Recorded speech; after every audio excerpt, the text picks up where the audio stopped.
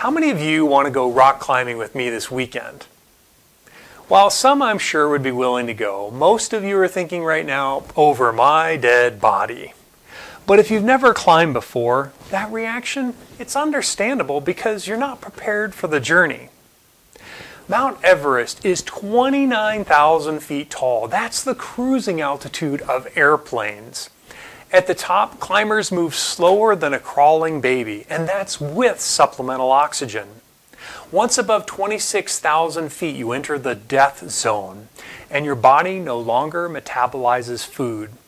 Temperatures can reach 76 degrees below zero. Winds can reach 200 miles an hour. It takes 2 months to prepare for the final climb. Your odds of dying on Everest are worse than 1 in 10. Do you know who was the first to summit Mount Everest? Some of you might recall the name Sir Edmund Hillary. This was a bit of a trick question because Everest was jointly summited with another individual. Unfortunately, few remember his name.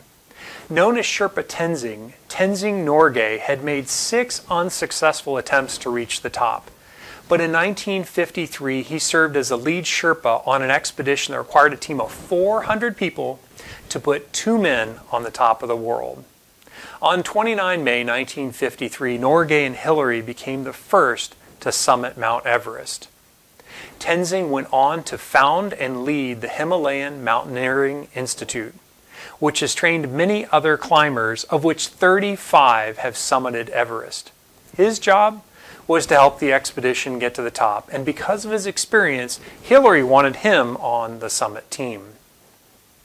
We all need to be like Sherpa Tenzing. Our job is not to take credit for the work, but to ensure our goals are accomplished. For ADF East, we were embarking on a journey of the greatest changes to our site since our inception, and I needed to prepare us for the way ahead. This evolved into our slogan of "We See the Future," and a campaign that challenged the workforce to be like Sherpa Tenzing in his summit of Mount Everest.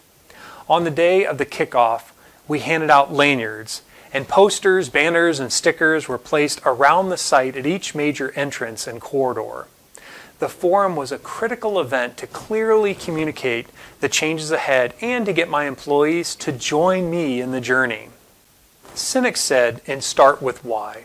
Leadership requires 2 things: a vision for the world that does not yet exist, and the ability to communicate it. Your challenge: what are you doing to creatively motivate your employees to join you on your journey?